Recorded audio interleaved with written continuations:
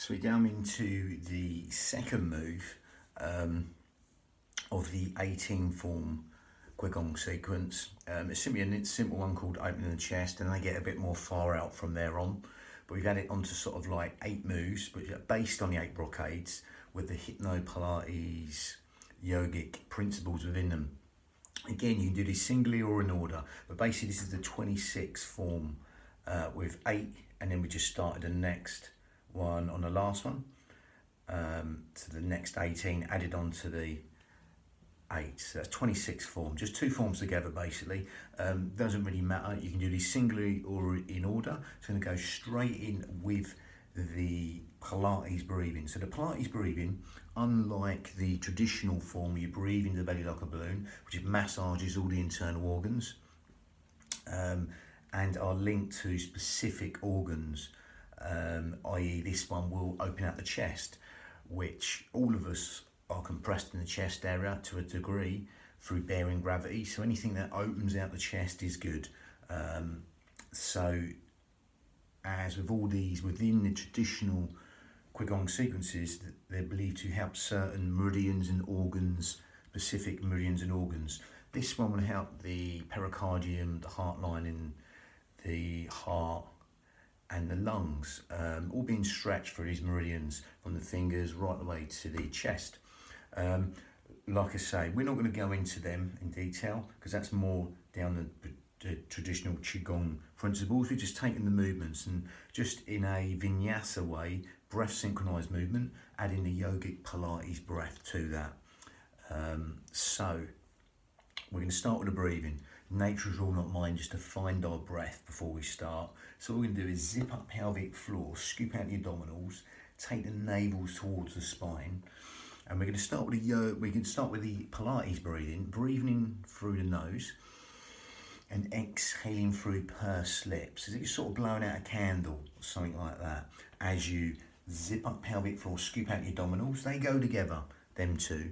Okay, pelvic floor corset, one will go without the other, but I'm doing it segmentally. We zip up pelvic floor, scoop out the abdominals, and that will help us breathe anywhere but the belly button. Unlike the traditional form, we're going down the Pilates line or the Pilates path with this, which will help us breathe into these lower lobes of lungs.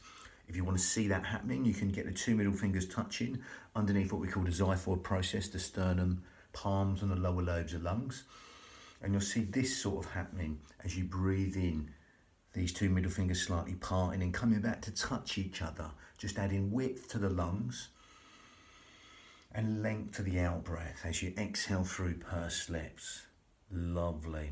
So as you zip up pelvic floor and scoop out the abdominals, feel that, what we call lateral thoracic breathing, come into these lower lobes of lungs, adding width to the lungs and length for the out breath. You can take them hands away if you've got them there now. Just relax, let the shoulders drop. As you simply allow that simplicity to relax the mind, zipping up pelvic floor, scooping out your abdominals, will make you breathe into these lower lobes of lungs, the fish gills, 3D style, these lower lobes of lungs, organ deep, cell deep, even bone marrow deep, in through the nose and exhale through pursed lips. That exhale through pursed lips works like a cough or a sneeze, helps you gather in, zip up and scoop out your abdominals without even trying, or try not to try, but we're still going to do that consciously. Zip up pelvic floor, scoop out your abdominals, breathe in through the nose, follow the journey all the way in and exhale through pursed lips. Okay, for as long as you like. Lovely. Now as you're doing that, that's going to help us use the pelvic floor, the quartet muscle, the powerhouse, the girdle strength, the transverse abdominis in the most efficient manner, helping us breathe anywhere but the belly button, helping us breathe low and deep into these lower lobes of lungs, intercostals, the ribs, anywhere but the stomach. Okay, so as you do that, you'll feel that happening, adding width to the lungs and length to that out breath, that lovely free expansive breath, just coming in organ deep, cell deep, even bone marrow deep into these lower lobes of lungs, the intercostals, the ribs, anywhere but the stomach. Lovely. Is this someone sort of opening an umbrella inside your rib cage and letting go, or someone just pushing out from inside your ribs and letting go? That lovely, free, expansive breath. Keep breathing into that accordion, the lungs. Okay, lovely. So that's the sort of Pilates breathing. Okay, will help the transverse abdominis, the corset muscle, and also help extension force up through the lumbothoracic fascia, the back of the corset muscle here. But again, that helps just support our back basically. So you don't have to know all that. Just zip up pelvic floor, scoop out your abdominals, breathe in through the nose and exhale through pursed lips. Now we go a little bit down more the yogic path as we close the mouth. Go in through the nose and out through the nose now in the same detail of zipping up pelvic floor, scooping out your abdominals, thinking tiny waist, breathing in through the nose and exhaling through the nose. Because that's a smaller filter through the nose, that's going to help us lengthen the breath even longer. Okay, and that's more of a sort of yogic type breath to start off with. Okay, we might add on more to that in a minute, but you'll naturally, as you do that right now, you'll actually, as you zip up pelvic floor, scoop out your abdominals, you'll feel the out breath want to fall longer than the in breath. Okay, just allow that to happen. Okay, just simply allow that to happen. Okay, and as you do that, just simply take your mind to that out breath. Okay, and rather than the breath breathe you, you're going to breathe the breath and elongate that out breath long. Okay, within your limits. Nothing, don't force anything. Just extend the out breath longer than the in breath. Quadruple it, double it, triple it within your limits without forcing anything. Whatever you like, just make it longer than the in breath. Again, give it a little bit longer or a lot longer. Everyone's breath will be different. And just be within the breath, that elongated out breath. As you extend that, simply once more allow that simplicity to relax the mind. As you simply zip up pelvic floor and scoop out the abdominals and keep on extending that out breath longer than the in breath. Again, as you do that, you'll feel all the parasympathetic nervous system responses and benefits be benefited in a more efficient manner by elongating the out breath longer than the in breath. So basically, as you do that now, in breath's conscious thought, out breath is subconscious thought. So by extending the out breath longer than the in breath, we're just encouraging sleep, digestion, rest and relaxation to be benefited by elongating the out breath longer than the in breath. Just encouraging them restful relaxation responses and endless streams of comfort. Lovely. So you can stick with that as we just simply link this basic move at the moment before we go into the further, more far out movements within the form. You can just simply calibrate and synchronize this breath to motion. Okay, before we do that, if you want to take it on further, you can do to more advanced yogic breath. So the yogic breath is Ujjayi breath, optional to you. Okay, totally optional to you. Okay, if you can't get that, just carry on doing what you're doing, zipping up pelvic floor, scooping out your abdominals, breathing in out through the nose. Okay, and extending the out breath longer than the in breath in a sort of hypnotic manner. We're extending the out breath longer than the in breath. Okay, so if you want to take it on further, then right now, zip up pelvic floor, scoop out your abdominals. If you can't get it, don't worry, just keep on breathing as you are with us. You're going to grip at the esophagus, make that smaller, narrow that area, and you're going to make a sign whistling silky breath. So it sounds like this. Anyways, to demonstrate so you can hear. So you're breathing in and you're exhaling.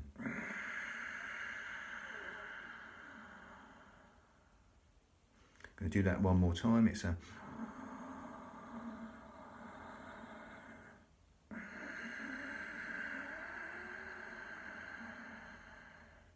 again, sort of like Darth Vader breath in a way, soft, silky, whistling, Ujjayi breath, victorious breath from the back of the throat. Victorious breath in Sanskrit. Again, as you keep on zipping up pelvic floor, scooping out your abdominals, If you're getting that, don't worry, just carry on breathing with when I talk. Otherwise, if you can get that grip of the esophagus, get that ujjayi breath.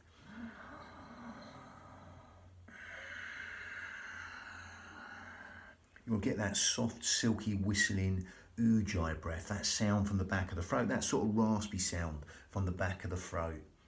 Okay, and that will help you lengthen the breath even longer, help you stimulate the thyroid gland, which helps with weight control, etc.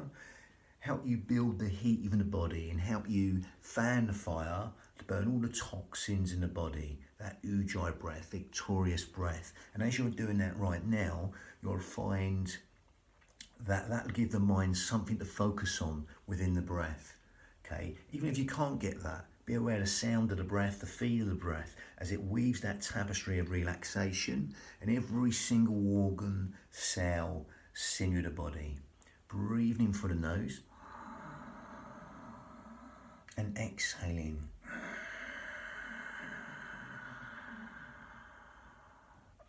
For as long as you like. And again, that ujjayi breath, that raspy, silky sound from the back of the throat, will give the mind something to focus on in a natural, focusing breath manner. Again, just like them sort of fine micro skills you might use, them fine motor moves to sort of thread a needle, or something for concentration to really focus on. You'll sometimes make that sigh. You're not quite as overemphasized as that, but you'll naturally do that. So it's a natural focusing breath, ujjayi breath, seashore breath it's called.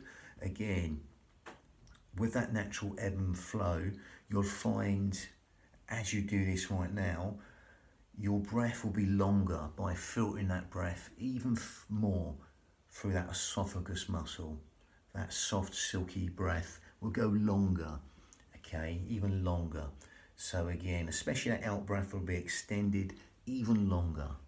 Okay, so just go with that and it'll help you lengthen the breath even longer, especially that out breath, ujjayi breath, victorious breath. Okay, if you can't get that, don't worry. We're going to just link that to motion in a vinyasa way, breath synchronized motion.